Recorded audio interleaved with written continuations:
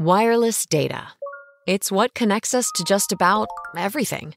And full power licensed spectrum is how it gets from point A to point B. Americans will use 5 times more 5G data by 2027.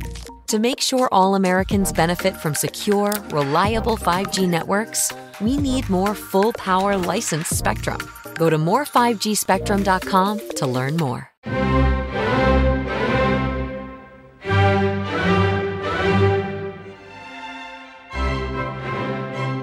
Welcome to Beg to Differ, the Bulwark's weekly roundtable discussion featuring civil conversation across the political spectrum.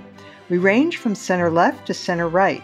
I'm Mona Charen, syndicated columnist and policy editor at the Bulwark, and I'm joined by one of our regulars, Damon Linker, who writes the Substack newsletter Notes from the Middle Ground. Linda Chavez and Bill Galston are away this week, but we are delighted to welcome 3 special guests. Stephen Vladeck, professor at the University of Texas School of Law and author of the new book, The Shadow Docket. Bob Shrum, a longtime Democratic strategist and professor of political science at USC. And David Kramer, former Assistant Secretary of State and now Executive Director of the George W. Bush Institute. Well, I don't make it a habit to quote Vladimir Lenin, but he did say one thing that's appropriate, it seems to me, and it's this. He said, there are decades where nothing happens, and there are weeks where decades happen. And the past week, I think, qualifies as one of those. We have had 2 quite momentous Supreme Court opinions handed down, and we have had an attempted coup or something, and David Kramer will enlighten us as to what is going on now in Russia. So I'd like to start with the Supreme Court opinions. First, we heard from the court in the matter of Moore v. Harper, a case that people were dreading because it was attesting this theory, the independent state legislature theory that some scholars and activists had suggested meant that the wording of the Constitution could mean that state legislatures acting independent of governors and, very importantly, state Supreme Courts could make law regarding elections. The court overturned that. So let's turn first to Steve Vladeck for your view on how that case came out and what was at stake. Yeah, thanks, Mona. So I think the short version is that the Supreme Court basically refused to endorse what we might call the broadest possible vision of the independent state legislature theory, a world in which it would have been basically impossible for state Supreme Courts to ever apply state constitutions to state legislatures where federal elections were concerned and where you could have had a lot of really wacky, crazy things happen. But, and I think this is an important caveat, the court did not close the door on the Bush versus Gore scenario, on the possibility that there will be cases in which federal courts are convinced that state courts went somehow too far in enforcing their own constitutions to strike down rules imposed by the legislature. And what's so remarkable to me, Mona, about Chief Justice Roberts' majority opinion is that it quite overtly refuses to tell us where that line is and refuses to say where a state Supreme Court will be going too far and thereby run afoul of the federal elections clause, and where a state Supreme Court will be doing what state Supreme Courts do all the time, which is to just apply the state constitution to the state legislature. And I think the headline today is Supreme Court doesn't endorse broadest view of theory. But the headline tomorrow is, we're looking at more litigation, perhaps next time in the middle of a presidential election cycle, where the Supreme Court has provided no guidance other than that there's at least some cases where this theory might work. Damon, do you see it the same way? And when you pair this with the passage of the Electoral Count Act reform, doesn't it seem to you that these are sort of twin blows against Trumpist mischief regarding elections? Well, I certainly was encouraged by the decision, and I do think that especially with the Electoral Count Act reform, that we've seen that these are acts to kind of buttress the system and to plug the holes that Trumpian chaos revealed. I mean, some people who watch these things closely may have been aware that these vulnerabilities were there, but I think a lot of the rest of us just sort of counted on things running smoothly, which they really have not. But basically, since Bush v. Gore, that was the first harbinger of it, but especially since the Trump election in 2016 and then above all 2020. As for Steve's point, I mean, I totally grant that there is a kind of open-endedness to the decision here, but I also think that to some extent that is inevitable. There are going to be cases or could be cases in which we need someone to step in. And it's also appropriate that the High Court not try to prejudge what the circumstances of that case are going to be, precisely because you can't anticipate that entirely.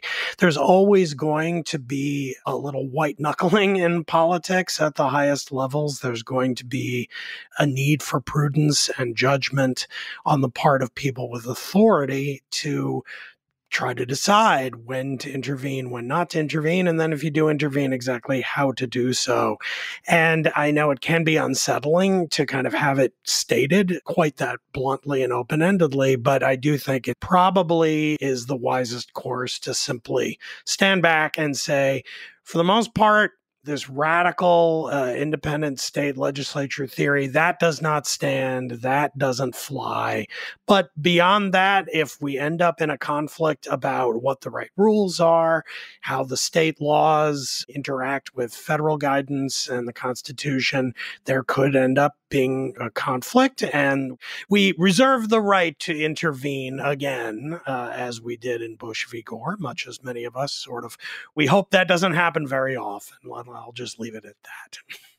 Okay, thank you for that. So it seems in the last number of years, we've been white knuckling it more frequently than perhaps any of us is comfortable with, but that is certainly the way we live now. But Steve Vladeck, I'm going to come back to you because you've written this new book called The Shadow Docket. And since we're talking about the Supreme Court and we're going to come to the momentous affirmative action cases, but tell us a little bit about the topic. You called it The Shadow Docket, and you note in the book that almost 99% of the court's decisions now take place on the shadow docket. That's kind of a shocking statistic. Tell us more. Yeah, I mean, so it's a strange week to talk about the shadow docket because this is probably the one week of the year where the merits docket is actually most in the news. Right. But, part of why I wrote the book is because I think a lot of us are conditioned to think about the court as the sum total of the decisions we're talking about today, as the sum total of the headline generating rulings at the end of each term. And what we lose in the process is we lose all of the historical and technical details about how those merits decisions even come to be. We lose all of the ways in which the Supreme Court has both been given and has taken power from Congress to, set its own agenda, to choose not just the cases the justices hear, but even the questions they're going to decide within the cases that they choose to hear. The affirmative action case we're about to talk about, the court actually jumped over the Federal Court of Appeals to hear that case. I wrote this book basically to put into context the more technical side of the Supreme Court's work for two reasons. One, because I think we just generally don't have a very good understanding of how the court operates as an institution versus, the big headline generating stuff. But two, Mona, I think if you look at the court's behavior over the last 5 or 6 years, one of the things that I think really makes this court different from its predecessors is not that there's a conservative majority. We've had that before. It's not that the majority is willing to go back on long settled precedents. We've had that before. Rather, it's that we have a court that is willing to use a slew of authorities, unsigned, unexplained orders, different types of procedural mechanisms, whatever the heck the justices want to, get to the results that the justices want to get to. And so that means, we've seen the court block immigration policies through unsigned, unexplained orders. We've seen the court block COVID mitigation policies through unsigned, unexplained orders. We saw the court not block Texas's controversial 6-week abortion ban through an unsigned, unexplained order. And so, to sort of tie these threads together, part of why I wrote the book is because I think all of us, not just the folks who watch the court carefully, but folks who don't and aren't even lawyers, I think could do well to understand better how this is actually new, how the court today really does not look anything like the court of a century ago, let alone of the founding era. If we had to have a policy debate about the role we want the Supreme Court to play, about the amount of power we want the court to have over its docket, over its agenda, over everything the justices have claimed power over, we might not answer those questions the same if we talked about the court differently. So the ambit of the book is to try to recenter how we talk about the court, to look more holistically at all the ways the court has power to affect our lives in acts other than decisions like the Moore versus Harper case Tuesday or the affirmative action cases this morning. So this practice of these unsigned and unexplained decisions have been criticized by Justice Kagan, I know. Can you enlighten us? Does it have any critics among the 6 Republican-appointed justices, or is everybody on board? Yeah, I mean, one of the most vocal critics has been Chief Justice John Roberts. So, starting with the COVID cases in the fall of 2020, you actually saw Chief Justice Roberts regularly joining the 3 remaining Democratic appointees in dissent when the court would reach out to, say, block New York or California COVID restrictions, when the court didn't block the Texas 6-week abortion ban, when the court allowed Alabama and Louisiana to use congressional district maps that lower courts had blocked, and indeed that the Supreme Court just agreed were unlawful. And so, Mona, one of the striking things about this uptick in the last 5 or 6 years is that it hasn't been uniformly ideological. It's been the 5 other conservatives in many of these cases against the Chief Justice and the Democratic appointees, where the Chief Justice's point every time he's dissented has been, hey, listen, maybe I'm sympathetic to the bottom line that, you're asking us to reach. But if we're going to do that, we should do it only after full argument, briefing, the whole, sort of 9 yards of process that we give to cases on our merits docket, that, emergency applications, these unsigned, unexplained orders are not the way to change the law on the ground. They're really only supposed to be these interim stopgaps. And, Mona, I think it says quite a lot that John Roberts, no big fan of abortion or affirmative action or voting rights or any of these other things, is nevertheless siding with the more liberal justices over and over again in this context. It's hard to get people to care about process. Most people are outcome-based, including many members of the Supreme Court, I might add. But process is key to our system. So thanks for writing this book. All right. With that, let us turn to this case regarding affirmative action. It was 2 cases, one against Harvard University, a private institution, and one against the University of North Carolina, a public institution. I'm going to turn first to you, Robert Shrum. I wonder what your feeling is about this, both substantively and your sense of the politics. Well, I think for a long time, affirmative action has been a target on the right. I found the opinion, which I read, a little strange in the sense that, and Steve can correct me on this, the Chief Justice begins by saying the University of North Carolina and Harvard can't do this because of the Equal Protection Clause, which actually doesn't apply to private actors. It only applies to state actors. That's not why they struck down Harvard's affirmative action. They did it under federal law. But that's the first sentence of the opinion. The second thing that strikes me as at least a little strange is exempting the military academies from the ruling on the grounds that to have a cohesive armed force, you need to have the kind of diversity that affirmative action brings. The truth is that a very high percentage of our military officers come out of ROTC programs that are conducted at universities. And by that logic, I suppose, you could have affirmative action for people who are going to enroll in ROTC. Thirdly, I think universities are going to adapt to this.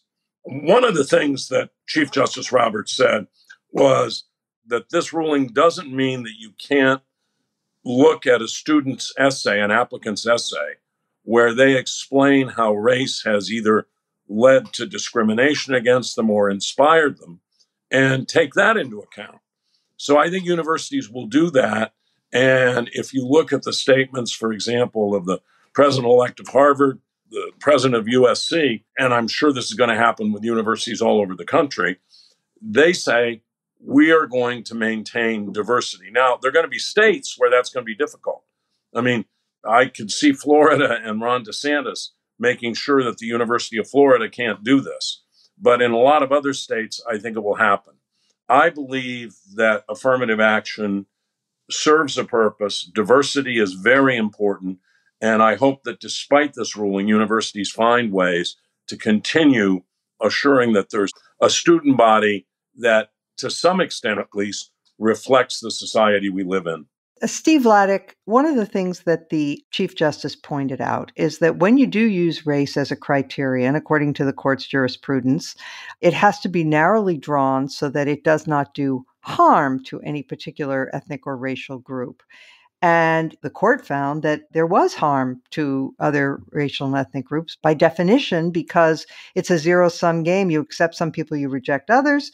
For example, the initial brief in this case pointed out that 19% of the admitted class to Harvard in 2013 was Asian American, but that if they had been chosen purely on the basis of merit, it would have been 43%. Yeah, I mean, I think, Mona, there's really a paradox at the heart of Chief Justice Roberts' majority opinion, which is that on the one hand, he goes out of his way, as Robert mentioned, to suggest that there are still circumstances where an applicant perhaps could talk about how race shaped their experience in their essay or their personal statement. He goes out of his way to carve out the military service academies. But Mona, that very point that you just highlighted suggests that that shouldn't be permissible either. And so, one has the sense, reading this decision, that the Chief Justice wanted to effectively end race-based affirmative action without expressly doing so, without having to sort of own the mantle of overruling the court's prior decisions, especially in Grutter versus Bollinger, the Michigan case from 2003, and the two University of Texas cases. And I think the problem is that going forward now, this is going to create a little bit of a disparity on the ground where, there are going to be states that allow, if not encourage, public and private universities to solicit diversity statements that, I think are inconsistent with part of the chief's opinion and expressly endorsed elsewhere. And there are going to be states like where I live in Texas that are going to say, no, you can't do this at all. And so what we're going to have is not necessarily the complete end of any racial consideration in, undergraduate admissions, but a very, very different way of doing it that's going to cash out differently in different states. And back to Robert's point, and that's going to apply, at least for the moment, equally to public and private colleges and universities, for no other reason than because the Supreme Court is interpreting the Federal Civil Rights Act of 1964 to carry the same standard as the Constitution. That, of course, would also leave room for Congress to come back and say, actually, for private schools, we're going to have a different standard. So, Mona, I think folks were expecting an opinion maybe more along the lines of Justice Thomas's concurrence, which says, no, we should just end this. We should get rid of it. We should totally put it in the, in the past. And because the Chief Justice, equivocates in the opinion, I think we're left at least with some questions going forward about what's left and how what's left is going to differ state to state. Let me pursue that just a little bit. Doesn't the military, though, get carve-outs for all kinds of things that the civilian side of life doesn't, because of their unique mission and because lives are at stake? They get to limit the ways that their enlistees behave and what they can consume and how they dress and how they can arrange their hair and all kinds of things that would not be appropriate in other contexts. I mean, that's certainly true. I think on the one hand, though, we've seen the court actually push back against that a little bit in the last few years. We've seen, of course, challenges to some of the military COVID vaccine mandates, where the arguments that have resonated with lower courts has been maybe the military shouldn't be different. But Mona, even then, so what about, ROTC programs at, non-service academies, at public and private universities? Those presumably have the same justifications. Are those allowed to take race into account going forward? I think the answer would be no. So, the point is not that there are no arguments for this distinction. The point is that I think there's a fair amount of confusion out there about just how far the Chief Justice's majority opinion goes, because it doesn't quite bring itself to say we are forever closing the door on any consideration of race in undergraduate admissions, but rather leaves open the idea that there are going to be at least some circumstances where it's permissible. China is making 370% more 5G spectrum available than America. Tell Congress to restore FCC auction authority and allocate more 5G spectrum to make sure America leads the industries and innovations of the future. Go to more5gspectrum.com to learn more. Are you currently enjoying the show on the Stitcher app? Then you need to know Stitcher is going away on August 29th. Yep, going away, as in kaput, gone, dead. Rest in peace, Stitcher, and thanks for 15 years of service to the podcast community. So switch to another podcast app and follow this show there. Apple, Spotify, or wherever you listen. Damon, this decision is probably not going to be unpopular. Looking at opinion polls, you find varieties depending on the phrasing, of course. But in one poll, 2022 from Pew, 62% of Democrats said that race and ethnicity should not be a factor in college admissions. And as you can imagine, even greater percentages of Republicans. And people give different answers to the question if you phrase it as, should there be affirmative action? Sometimes you can get majorities saying yes. But when you put it in terms of racial preferences, the support goes way down, even in some polls among African-American respondents.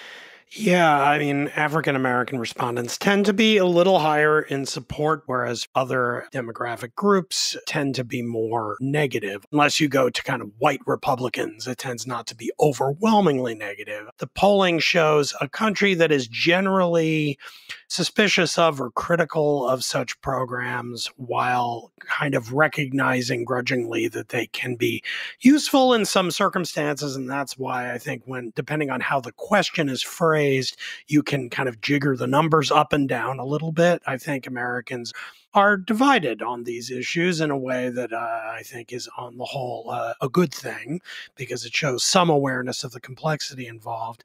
I do think that discussion of these cases needs to keep in mind what it is we're talking about. This is about elite production. Still, fewer than half of Americans graduate from a four-year college. So anytime you're talking about college, you're already talking about sort of the most privileged half of the country, roughly. But it's not much more than about half. And then the vast majority of schools are not particularly selective in who they admit. You simply fill out an application, send it in, and you get in. So, it's very fitting that one of the two schools in these cases is Harvard, the most elite school in the country, widely recognized as having the best universities in the world. Now, of course, you had UNC in there, so that's a public university, and so the court wanted to pair these together, I think, in order to say this isn't just about private, it's not about public, it's a broader thing. But UNC is the flagship state university in North Carolina. And I think what you're dealing with here is a question of the institutions that our society uses to mark certain people as kind of the leadership of the future. Will those institutions have these tools in order to kind of jigger the entering classes according to certain racial and ethnic criteria so that they sort of vaguely reflect the demographic breakdown of the country as a whole? And the court is effectively saying, no, you can't do that about race. And although I think that that's a very significant issue, we do have to keep in mind that the irony of always talking about it in terms of, but we're building an egalitarian society. How can we do that if we don't help Black Americans to get a leg up to compensate for the terrible disadvantages that come to them from the history of slavery and Jim Crow and other forms of racism embedded in the system? But it's not really about egalitarianism. It has to do with the look of the people who will be our leadership, the elites of our future. And so there's a real contradiction there. I mean, Harvard could absolutely admit a lot more Black students without an affirmative action program if it simply got rid of legacy admissions, if it stopped giving huge advantage to the whatever it is, 30, 40% of each entering class whose parents or grandparents went to Harvard, who usually were white. And there are, parallel, although not quite as drastic versions of this, even at state schools like UNC. So I do think it's important to keep in mind that there's at least a tension there between the supposed egalitarian aims of affirmative action and the kind of area of American life in which we use it most aggressively, which is college admissions. Bob Shrum, even in liberal California, voters rejected a referendum that would have reinstated race-based preferences in education by 57% in 2020. I understand you support the idea of affirmative action, but isn't there a lot of gamesmanship going on here? I mean, as Damon hinted, a lot of this is about competition among people who are already elite. Two Black Harvard law professors, Lonnie Guinier and Henry Louis Gates Jr., pointed out a long time ago, 2004, that at that time, somewhere between a half and 2/3 of the Black Harvard students were West Indian and African immigrants or their children, and to a lesser extent, the children of biracial couples. And, there's been other data that shows that these tend to be kids who come from wealthier families. Your chances of getting to Harvard, if you come from a truly disadvantaged background, are actually not good, no matter what your race. And then there's the case of, Matt Iglesias, and he's written about this himself. I'm not outing him, but he says, look, he had 3 grandparents of Eastern European Jewish descent, and he had 1 grandparent from Cuba. But that gave him a leg up getting into Harvard. Well, I think all of that's true, but it's not, for me, a reason to throw out the baby with the bathwater. It's a reason why schools should be more careful in how they apply this. One of the things that's interesting in California is that, for example, in the University of California system, you now have more people of color admitted than you did before affirmative action was initially outlawed in 1996. And that's because, to go back to the point Steve made and I made earlier, there are other ways for universities to do this.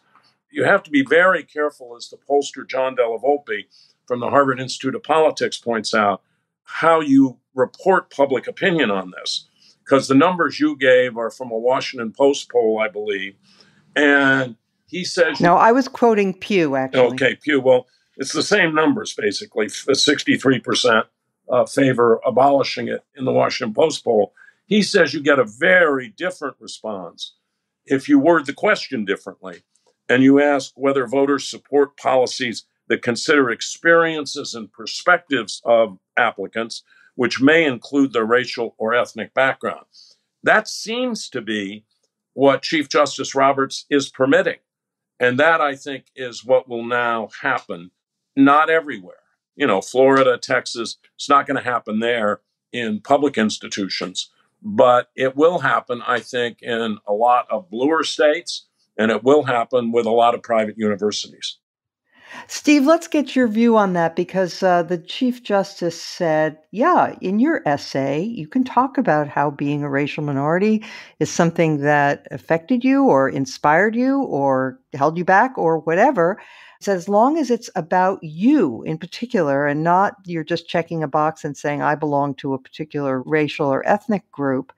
But do you think that if that becomes sort of de rigueur, that all minority students start writing essays talking about their ethnic backgrounds, do you think that that will pass muster with the court, or will the court say, no, now you're just trying to get around our ruling? What do you think? I mean, I think that's the right question, Mona, and I wish I knew how to answer it. It's complicated in one other respect by the fact that there are at least some states, as Robert just mentioned, that have moved toward banning those kinds of diversity statements as part of, applications, at least to public colleges and universities. I live in one of them. And so I think the reality is that today's decision is not going to categorically end any consideration of race, But it's also not going to end litigation about that, because any school that does, let students write those kinds of statements, I think is now going to be sued. And I think there's language in the Chief Justice's majority opinion that would open the door toward at least lower courts saying, actually, you can't do this. Just one other quick point about the polling and the data. I mean, one of the things that I've always found frustrating about this conversation and about the way these cases are argued legally is that, one of the sort of largest blocks of admitted students at a school like Harvard is legacy and athlete admissions. I think the data is something like 43% of Harvard admits from the same year as the data that was used in this case were either legacy or athletes or both. And so it seems like, we can all agree that the right answer here, that the solution is holistic review of individual files in cases where that's possible. But when it comes to just sort of how much the admissions process is being distorted by racial preferences, I think it is worth keeping in mind how even at the schools that have the most aggressive racial preferences, the amount of impact that it has on admissions tends to pale in comparison to admitting, the grandfather's grandchild or the, third string linebacker. That's not to say that's bad too. It's just, I think, also part of the story. Well, it is, except insofar as, look, how would you make an equal protection argument that should not be lawful, right? No, I mean, Mona, this is my point. It's not that it's not lawful. It's that if the argument is that by having racial preferences, you are taking spots away from members of other racial minority groups or members of other disadvantaged groups, then I think the problem with that argument is that it presupposes that there's only one slice of the incoming class to which you can offer these kinds of seats, whereas it wouldn't have to be a zero-sum game in a universe in which you left it to universities to decide how to draw those percentages, because you could have, say, we want to have a larger percentage of our incoming class be from underrepresented groups, and the way we're going to accomplish that is by having a smaller percentage of our incoming class be legacies or athletes. I went to a small liberal arts college. I went to Amherst. That's been part of the calculus for especially small colleges going back generations now. I just think that's a more, I think, fully fleshed out conversation than just if you give preferences to one racial group, you're harming other racial groups. I think that's just too simplistic. Well, I think we probably on this podcast anyway, we would all cheer if they got rid of legacy admissions. But let me ask you one other thing about the false scarcity here. Because wouldn't it be possible for these selective schools to just take in more students? I don't mean necessarily students living on campus, but they could do it online or some other way. I mean, don't we have an artificial scarcity here that's maintained by the universities for their own profits and their own reasons, but that actually doesn't serve society very well because there are a lot of highly qualified students who have to be turned away? Mona, I'm sympathetic to that argument. I will say I'm not a higher education expert. I'm a con law nerd. And I think that the scarcity problem is one that, like the legacy problem, doesn't have constitutional dimensions. True. I will just say that in Texas, it has been such a central part of our public university, especially the University of Texas system's approach, to try to ensure that there are seats for, anyone who excels in their high school anywhere in Texas at one of our, 36 public colleges and universities. I think that's an approach that is, a very positive way of pursuing diversity. But not every state has the luxury of the kind of, geographical diversity that Texas has. And so I think the question is whether we're better off with a uniform national rule or whether we're better off letting states have some variability in how they decide, not just the sizes of their universities, but the sort of the relative makeup of their universities. And, just color me one who thinks this is one of those contexts where we would be better off leaving it to the states. Okay, with that, let us turn to a much less stable country than our own, namely Russia. We all watched last weekend as an attempted coup seemed to be unfolding on Saturday, with the private army that the militia that Putin had created, Wagner Group, that was doing his dirty work around the world, did turn around and march toward Moscow for a little while. And then there was a truce, and Lukashenko of Belarus stepped in and negotiated a truce. But David Kramer, this really does tell us a lot of things about the state of Russia, doesn't it? And about Putin in particular. So tell us your takeaway. Well, Mona, I've been studying Russia either as an independent country or as part of the Soviet Union for 3.5 decades or so. And I have to say, this is a bit of a bizarre situation where I am struggling to figure out what the hell is going on there. I think there's no doubt that Putin was weakened by this coup attempt, insurrection, mutiny, whatever term you want to use. And yet, how he responds to it, he may wind up consolidating his control, at least temporarily. There was frustration on Prigozhin's part, particularly with an order to subsume his forces under the Ministry of Defense, with whom he has been battling its leadership since last fall.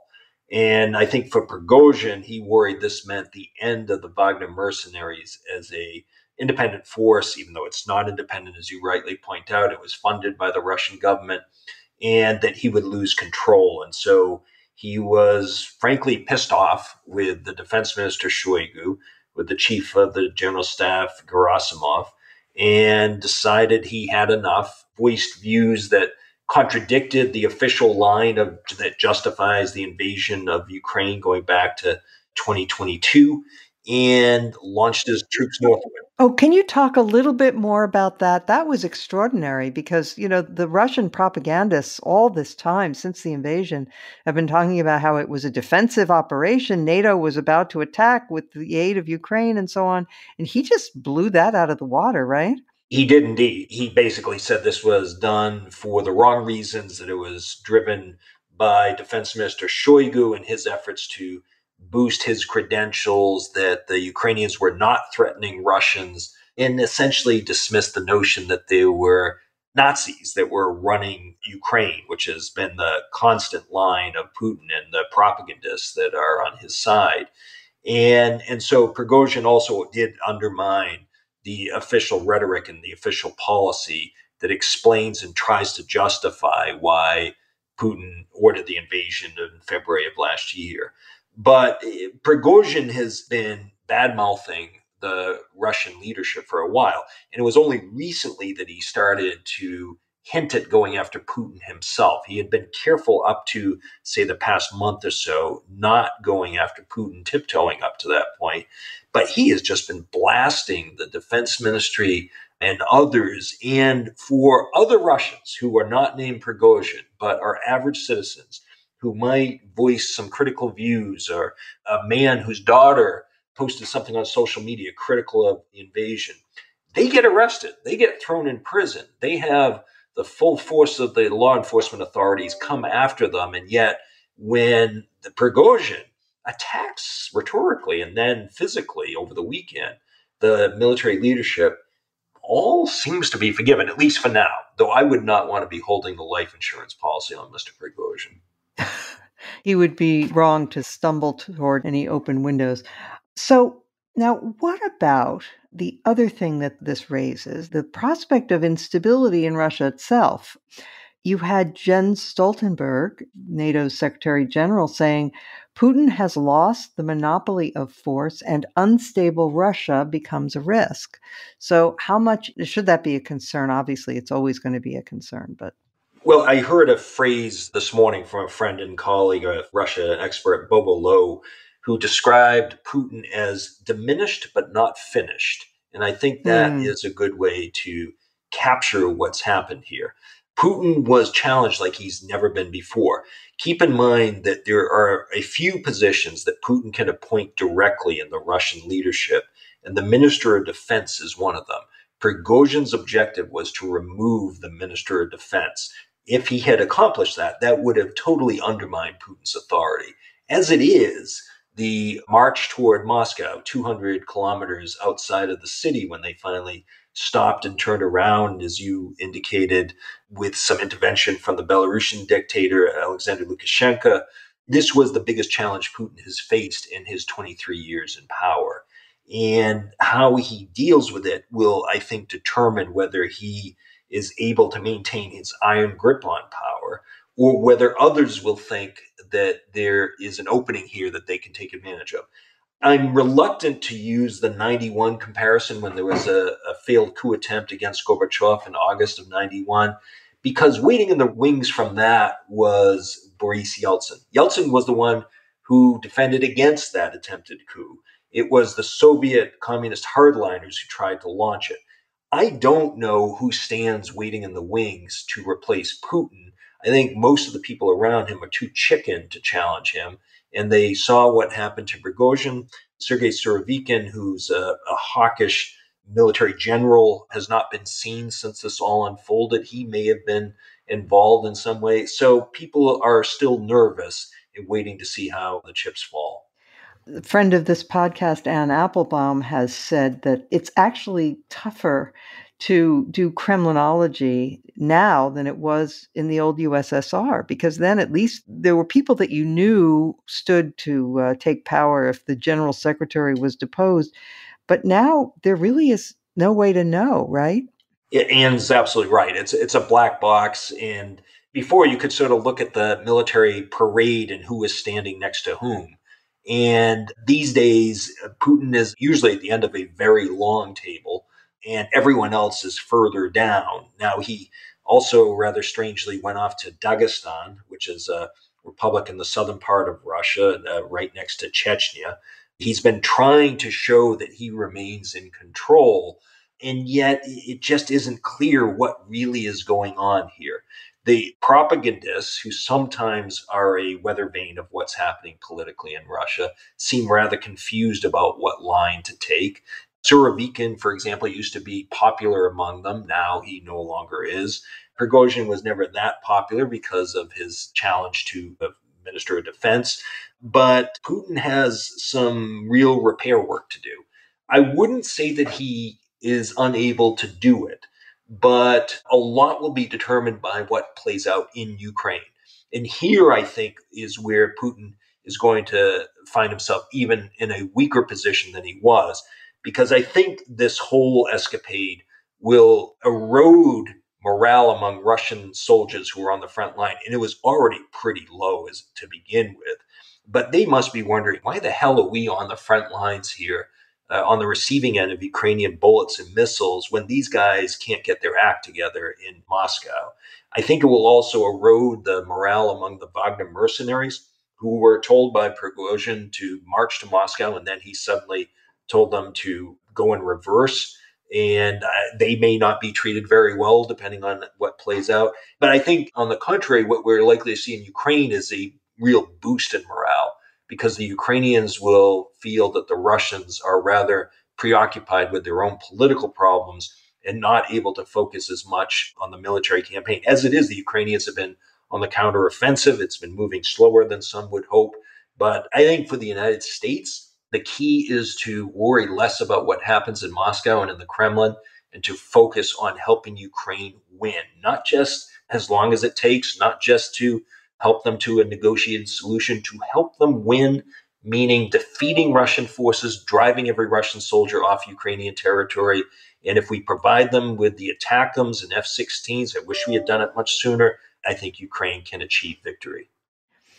One last question. Does Putin's conduct in this crisis suggest something about his bravado and his tendency to make empty threats? I mean, people, including very important decision makers in the administration, have arguably been very worried about provoking Putin and about his capacity to escalate to nuclear war. And yet in this crisis, he backed down, arguably, when push came to shove. Should we learn something from that, or is that too far? No, I think you're spot on, Mona. And it isn't just in this weekend that we've seen this. The Russian officials have drawn numerous red lines during this entire year and a half, where they said if the West provided military assistance to Ukraine, we would be crossing a red line. Well, guess what? We provided military assistance. They haven't done anything to us. They said if we provide HIMARS, which is an advanced missile system, that would be crossing a red line. If Finland and Sweden were allowed to enter into NATO, Sweden's not yet in, Finland is, that would be a red line we'd cross. On and on and on, Putin and his acolytes have been drawing red lines, and they just keep getting wiped out, and there are no consequences. I think all the talk about use of tactical nuclear weapons, moving some of them to Belarus, is mainly designed to try to get us to back off supporting Ukraine. You can't completely rule out and dismiss the possibility of use of a tactical nuclear weapon. You have to be mindful, for example, that they might cause some terrorist incident at the Zaporizhia nuclear plant. But I think the use of a tactical nuclear weapon is extremely low. The likelihood is very, very low, but it's mostly designed to get us to worry about the risk of escalation. And it's had some impact. As you rightly point out, that's been the view of some in the Biden administration. We should stay focused on helping Ukraine win. And I don't think that the use of a tactical nuclear weapon is likely. I'm not sure the Russian military at this point, and I believe this even before this weekend, would follow through on such an order if Putin were to give one.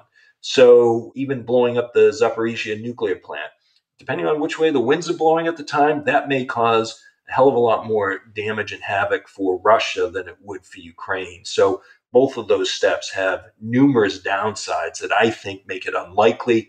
And so we just need to stay focused on what our objectives are. And it's a reminder, President Biden really needs to go out and explain to the American people why supporting Ukraine serves U.S. national interests and explain what our objectives are. And I would hope that those objectives are very much focused on Ukrainian victory. Thank you for that. All right. With that, it is time for our final segment, our highlight or lowlight of the week. And I'm going to turn first to Steve Vladeck because he has another appointment he has to get to. So, Steve Vladeck. Can my highlight and lowlight both be the Supreme Court? Sure. So, Mona, I think that to me is that this term, I think, looks a lot more like the court many of us expected, where you have, decisions that are generally favorable to the conservative justices, but where you actually see daylight between the, middle of the court, at least the median justices, Chief Justice Roberts and Justices Barrett and Kavanaugh on the one hand, and Thomas Alito and Gorsuch on the other. And so my highlight is the sort of reassertion of that divide in cases like Moore versus Harper and a case from last week called U.S. versus Texas. I guess my low light is the sort of blurring over that divide in the affirmative action case in a way that's going to cause mischief going forward as opposed to a clear rule one way or the other. So the Supreme Court, as only it can, it and the New York Mets, being both in the positive and negative categories for me this week. All right. Thank you so much. Thanks for joining us. Next, we will hear from David Kramer. I would say the low light was what happened in Russia over the past week, where we see more chaos and infighting among Russian forces and Prigozhin versus Putin and Shoigu and Gerasimov. The highlight remains Ukraine.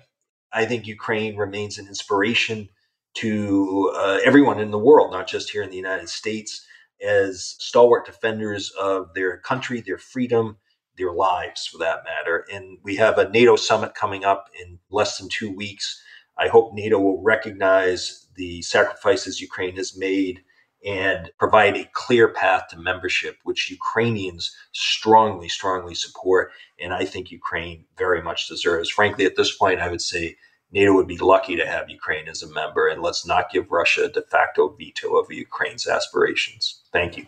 Thank you. Amen. All right, Robert Shrum.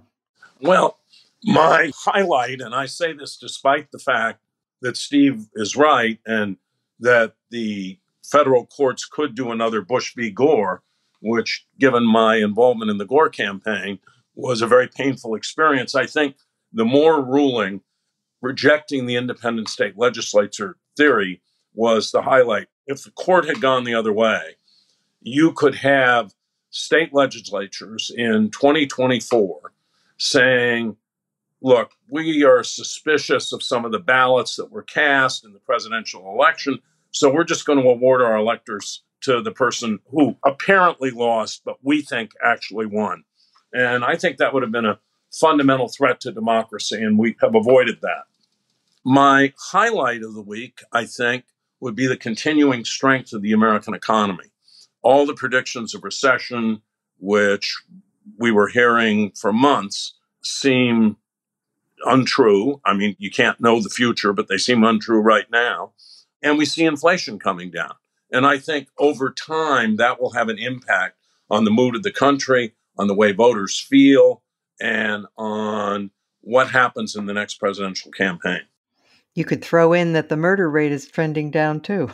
Crime rates are tending down. That's correct. Okay, thank you very much. Damon Linker. Well, my choice of a sort of blended highlight or low light this week is a small story in some respects, but it's, I think, a worthwhile lens into trends on the right. Someone I bet most of our listeners have never heard of, a guy named Pedro Gonzalez, who is someone I don't enjoy encountering on Twitter. He's an overwhelmingly nasty guy. He's one of these kind of young people on the right who spends all of his time on Twitter insulting anyone who's to the right of the most rightward member of the House caucus. That's sort of his MO. His day job is to be a politics editor at the Paleo-Conservative Chronicles magazine. So a nasty guy. He kind of became known on the right during the last 2 years of the Trump administration, again, as a kind of vociferous attack dog for anyone who dared to cross Trump. But over the last 6 months or so, he's flipped to being a rabid DeSantis supporter and now spends a lot of his time attacking Trump and people who still love Trump.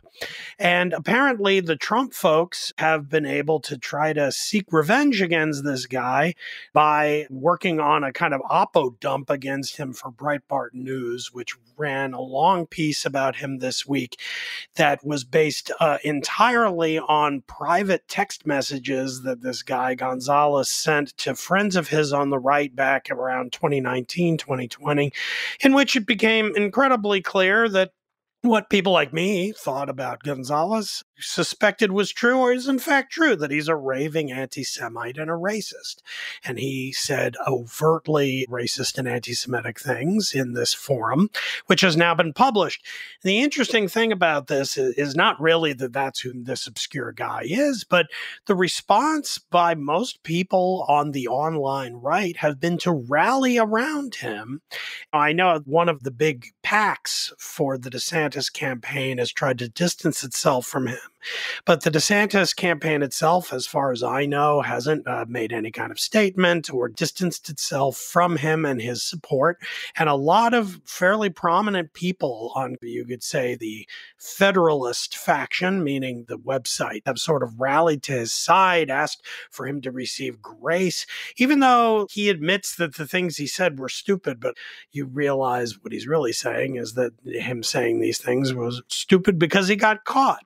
So, this gives us, again, a view of the kinds of people who are being attracted to the right these days and the kinds of thoughts that animate their political engagement. And finally, I think it's a sign of something we're going to see a lot more of because, remember, the DeSantis and Trump factions were once just the Trump faction on the right. And now that those camps are at war with each other, there were people on the other side of that conversation who shared those text messages. I think there are going to be some people in the Trump camp who also get hit by these kind of oppo dumps. But in the end, will anybody care? Probably not, because they're all pretty much okay with that way of looking at the world. And here we are in 2023 on the right. All right. Thank you for that, Damon. I was going to cite Moore v. Harper, although I had a backup because I suspected that's at least one other person on this podcast might also cite that as a highlight of the week. And so I am going to praise tentatively, because I haven't finished the book yet, but I am reading Russia, Revolution and Civil War, 1917 to 1921 by Anthony Beaver. Came out in 2022, I believe. And this is a history, as you can tell, of a very short period of time, but he has really done his research, and it is just incredibly enlightening and has a lot of lessons for us for today. Just the will to power, the disregard of norms and traditions, and his depiction of that world. In some ways, it's radically different from our own, and in other ways, eerily similar. Human beings are still human beings, and the level of violence is just unbelievable. It's largely been forgotten because of the mass slaughter of World War II, but that came later, obviously. But the level of violence on both sides in the Russian Revolution and Civil War is astounding. So I recommend it. Antony Beevor, Russia, Revolution and Civil War. With that, I want to thank our 3 guests today, Bob Shrum, David Kramer, and Steve Vladeck. Thank you so much for helping to enlighten us this week. Also want to thank our producer, Katie Cooper, our sound engineer, Jonathan Siri, and our editor, Aaron Keene. And we will return next week, as every week. The Bulwark Podcast focuses on political analysis and reporting without partisan loyalties. A real sense of deja vu sprinkled on our PTSD. So things are going well, I guess. Every Monday through Friday, Charlie Sykes speaks with guests about the latest stories from inside Washington and around the world. You document in a very compelling way all of the positive things that have come out of this, but it also feels like we have this massive hangover. No shouting or grandstanding. Principles over partisanship. The Bulwark Podcast, wherever you listen.